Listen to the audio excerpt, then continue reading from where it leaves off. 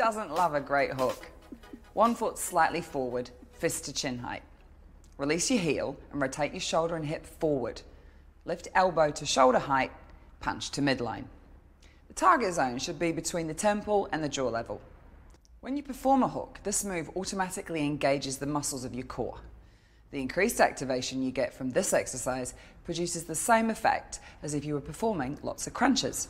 We call this reactive core training, where we develop athletic core strength as a result of the challenge these types of exercises place on the core.